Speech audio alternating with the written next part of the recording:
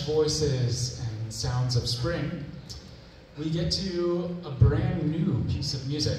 So along with the Lorraine C. Lippert Young Soloist Competition, we run another competition for young emerging composers. And this year, we have a great piece of music by Bradley Fletcher, who has just completed his master's degree at Carnegie Mellon University, where he studies with Nancy Galbraith.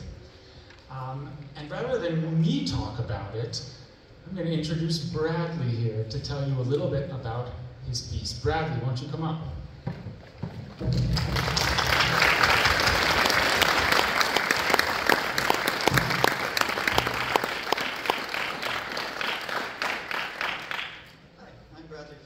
And before I get into this, I just want to take a moment to thank Daniel Curtis and Pittsburgh Philharmonic, not only for playing my piece, but for just providing this wonderful environment where we can introduce you to orchestral music.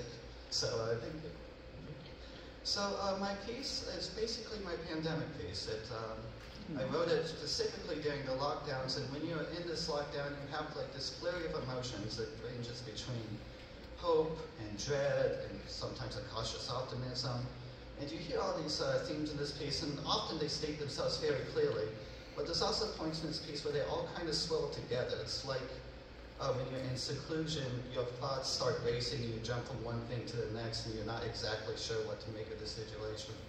And I just wanted to mention that the title is One Equal Tempo of Heroic Hearts, and it comes from the end of Alfred Lord Tennyson's poem, Ulysses.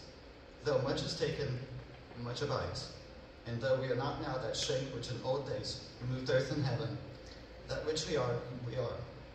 One equal temper of heroic hearts, made weak by time and fate, but strong in will, to strive, to seek, to find, and not to yield. Thank you.